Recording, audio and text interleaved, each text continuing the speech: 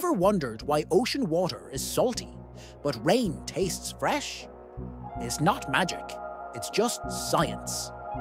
The story starts on land. Rocks contain minerals, including salts. When it rains, water slowly erodes these rocks, picking up tiny amounts of minerals and carrying them to rivers. The rivers then flow into the oceans, where the minerals accumulate over millions of years, making seawater salty. But rain is different. When water evaporates from the ocean or lakes, it leaves the salt behind. The evaporated water rises as vapor, forms clouds, and eventually falls as rain, fresh and drinkable.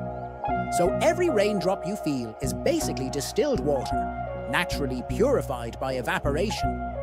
Next time you sip rainwater or swim in the ocean, remember, salt in the sea and freshness in rain are just nature's chemistry and physics at work. Science is everywhere, even in the water you drink.